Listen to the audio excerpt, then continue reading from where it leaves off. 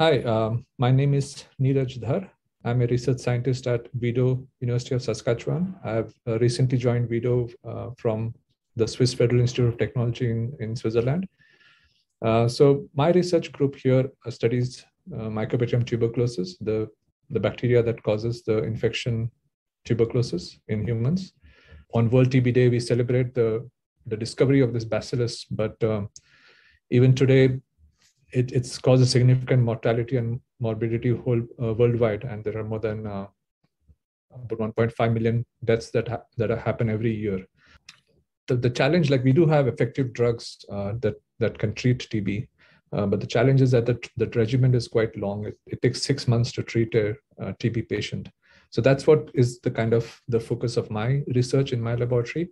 I'm trying to understand why does it take such a long time to treat TB, and how can we kind of make this process a bit faster, because this will not only help us kind of have a better control for the disease, but also it will prevent development of drug resistance, multi-drug resistance, which is a huge problem in TB.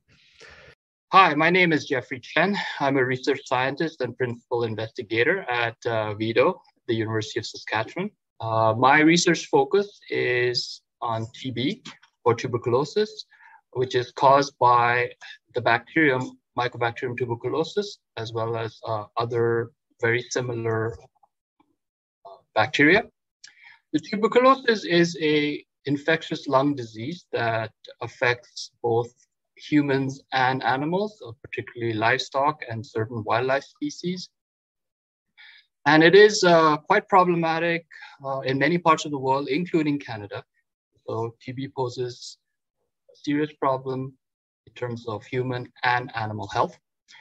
And the research that my lab is focused on is to understand or better understand how the TB bacteria engages with the immune systems of a person or an animal that it infects, and what it does in terms of establishing long-term infections.